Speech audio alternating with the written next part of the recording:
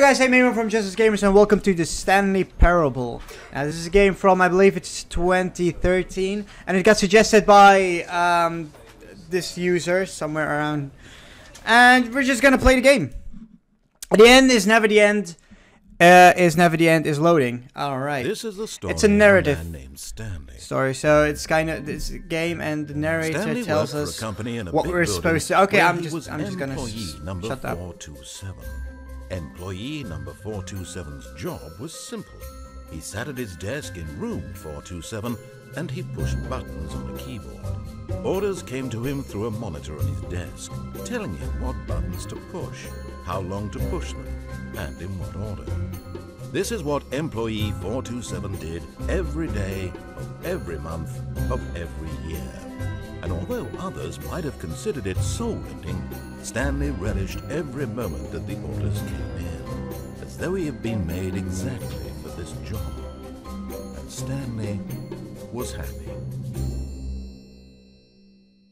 And then one day, something very peculiar happened. Something that would forever change Stanley.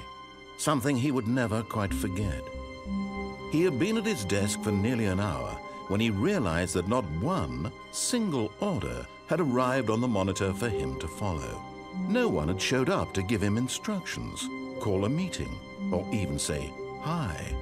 Never in all his years at the company had this happened, this complete isolation. Something was very clearly wrong. Shocked, frozen solid, Stanley found himself unable to move for the longest time. But as he came to his wits and regained his senses, he got up from his desk and stepped out of his office. Oh! You thought I was eating popcorn? It's Skittles! Tricked you! Alright, we got off our desk. And, let's see. Can we open this door? No? I can't wait to tell this story to my co-workers, Stanley thought. How amusing they'll find it. Oh, won't we all just laugh and laugh at the time I thought everyone had gone missing? What? The end is never the end. No matter how hard Stanley looked, he But couldn't the end find is the a end. trace of his co-workers. So my co-workers are gone. Maybe they're all hiding there. Maybe it's my birthday and just they wanted to surprise me or something. Why is that so difficult to... Let's open this door. Okay. Surprise! No? Okay, so no one's at work today. Oh! It's Sunday! Alright. Stanley came to a set of 2 open doors. He entered the door on his left. On his left, huh? Nope! Suck This one! was not the correct way to the meeting room, and Stanley knew it perfectly well. Perhaps he wanted to stop by the employee lounge first, just to admire it. The employee lounge? Oh, let's go to the employee lounge. Let's admire it. Let's take it in. Yes, truly a room worth admiring. Ah, yes. It had really been worth the detour after all, just to spend a few moments here in this immaculate, beautifully constructed room. Stanley simply stood here, drinking it all in. Let's... Oh, it's so good! All right. Yes, really, really worth it being here in the room. A room so utterly captivating that even though all your co-workers have mysteriously vanished, here you sit looking at these chairs and some paintings. Really worth it. It most definitely is. I mean, Frank... But eager to get back to business, Stanley took the first open door on his left. Oh, you mean other left? And so he No! detoured through Oh, the door closed! No, I didn't want... walked Oh. straight ahead to the opposite door and got back on track. The door opened up again. Okay, so we can... No. Stanley was so bad at following directions, it's incredible he wasn't fired years ago. Shut up, Frank. Shut up, Frank. Warning. Do not jump from the cargo. Fuck off. But in his eagerness to prove that he is in control of the story and no one gets to tell him what to do, Stanley leapt from the platform and plunged to his death. Frank. Good job, Stanley. Everyone thinks you are very Frank. powerful. Frank. Just shut it. Oh, we started again. Okay, we really died. Maybe we should listen to Frank. This was but you know, Frank's kind of a dick. That as soon as he found a new space, he's super sarcastic. He would never leave it again in his life. Ah, Frank, you piss me off. When Stanley came to a set of 2 open doors, this was not I the entered correct the one way on to my the right. meeting room, and Stanley knew it perfectly well. Oh, perhaps he wanted to stop by the employee lounge first, just to admire it. Look at this.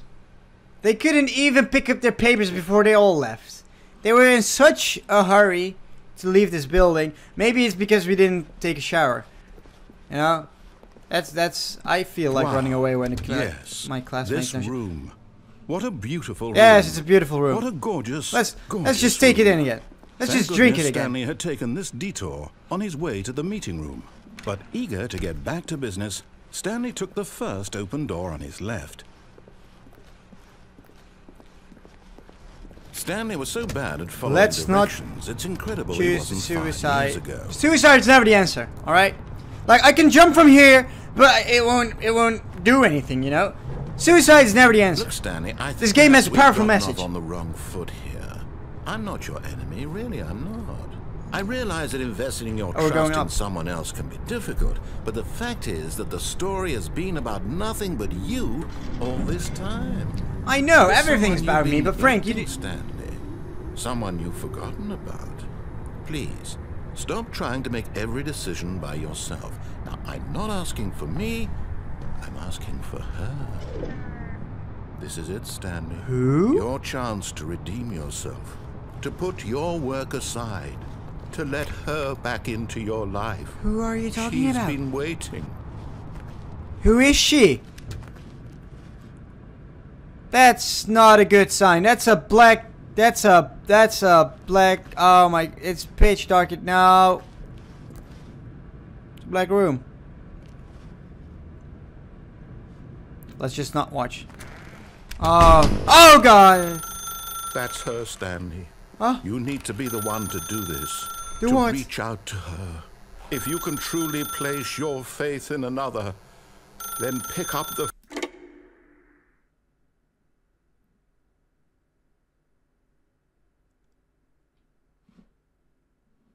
What? Stanley, is that you? Oh, it's my wife! Sweetie, sorry to keep you waiting. I'm just pulling the bread out of the oven. Alright, honey. Right. Bye. Okay, there we go. Alright, now, I want you to come in and tell me all about your day.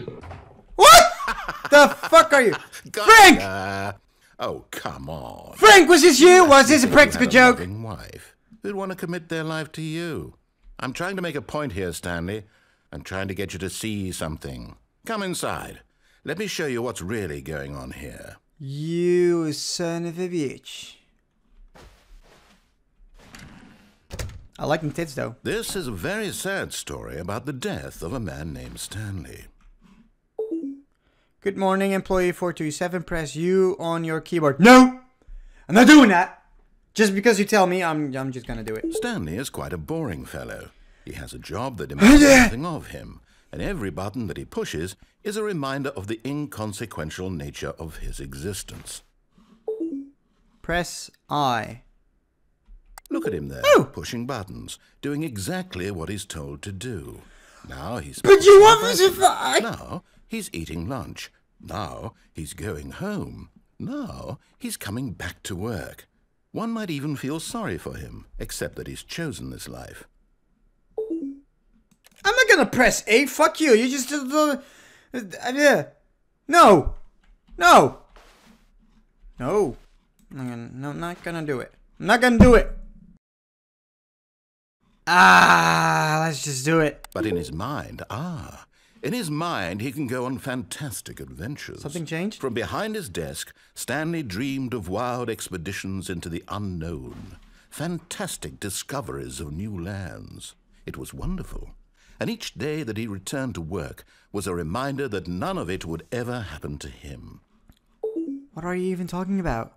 Let's watch some TV. Press 0. And so he began to fantasize about his own job. First, he imagined Frank that is one day while at such a work, pranker. he stepped up from his desk Such a pranker. to realize that all of his co-workers, Frank, are his you proud boss, of yourself? everyone in the building had suddenly vanished off the face of the earth. The thought excited him terribly. Spend time with the boys. Who are the boys? So he went further. He imagined that he came to 2 open doors and that he could go through either. At last, choice. It barely even mattered what lay behind each door. The mere thought that his decisions would mean something was almost too wonderful to behold. I have no idea what he's talking about. I have no idea what's going on whatsoever. Let's prepare the dinner. The microwave is gonna vanish. As he wandered through What the this fuck? fantasy world, he began to fill it with many possible paths and destinations. Down one path lay an I'm just enormous sick of your round shit, room Frank. Let's with just open the monitors door. and Oh, it's mind gross. controls. Oh, Down another Lisa, was a you yellow peed line all that over the leaned in many floor. directions. That's not Down pee, that's another was- diarrhea. You're gross. It's hard to tell your kids a story. I don't have any kids. It's robot It was kids. such a wonderful fantasy, and so in his head he relived it again, and then again, and again, over and over, wishing beyond hope that it would never end, that he might always feel this free. Surely there's an answer down some new path, mustn't there be? Perhaps if he played just one more time.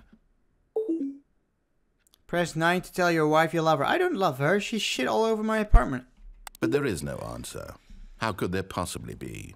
In reality, all he's doing is pushing the same buttons he always has. Nothing has changed. The longer he spends here, the more invested he gets, the more he forgets which life is the real one. And I'm trying to tell him this, that in this world he can never be anything but an observer, that as long as he remains here, he's slowly killing himself. But he won't listen to me. He won't stop. Here, watch this. Stanley, the next time the screen asks you to push a button, do not do it. Is this a test? Do you want me to press the button? This is a test, isn't it? You're telling me that I'm... Alright, wait. Okay, alright, well, hold up. You're telling me that I'm boring because I do everything I'm told, yet you tell me not to do what I'm told, but if I do that, then I would be doing what I'm told. So, in that case, I will have to press the button. Say, can he just not hear me?